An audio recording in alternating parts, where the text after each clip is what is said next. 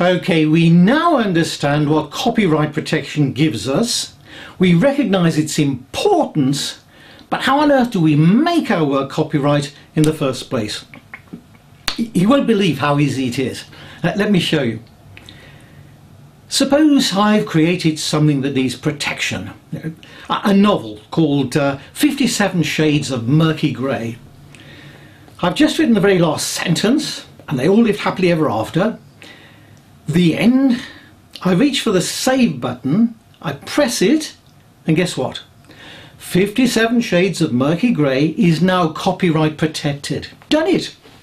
The moment I saved my work, remember the term, fixed in any tangible medium of expression, it automatically became copyright. That tangible means was the saved Word document. If it was a design, it could even have been on the back of a table napkin or a notepad. Ridiculous, isn't it? It doesn't have to be registered with anyone. It doesn't have to have a copyright symbol, although they do have a very real purpose. Now, you're going to get frustrated in a moment when I give you some bad news, but stay with me because good news does follow on.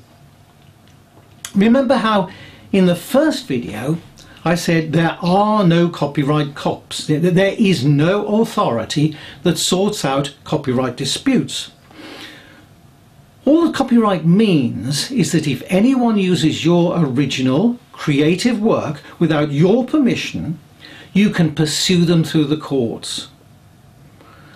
Oh dear, yeah, if like me, you're a one-man band, yeah, that sounds like a real downer.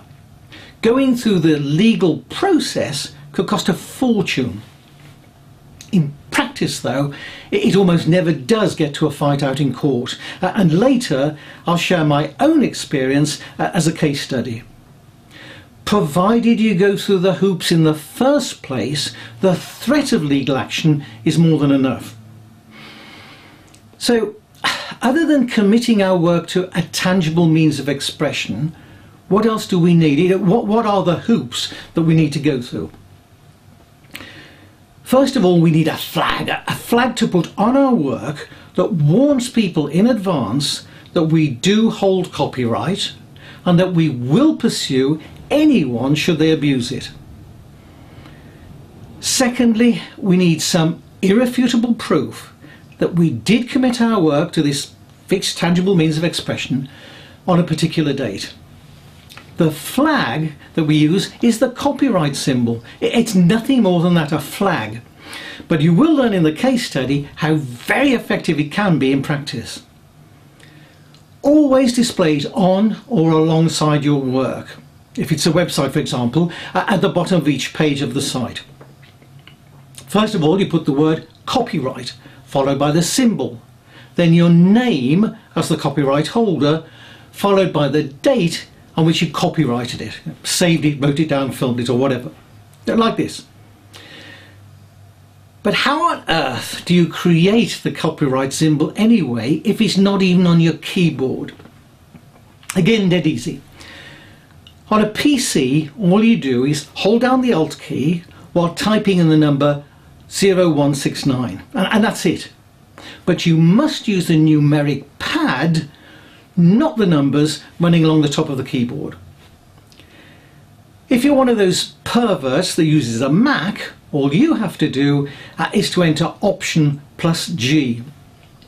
Oh, and if your masterpiece is an audio recording, then there's a special flag for you. It's known as a phonogram, and it's the letter P inside a circle. On a PC, simply type the digits 2117, hold down the Alt key and press the X key. I promise you, honestly, it really does work with most typefaces.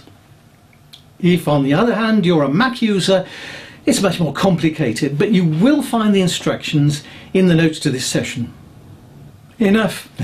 In our next video session, we're going to look at the second requirement, creating irrefutable evidence that we copyrighted our work on a certain date. See you then.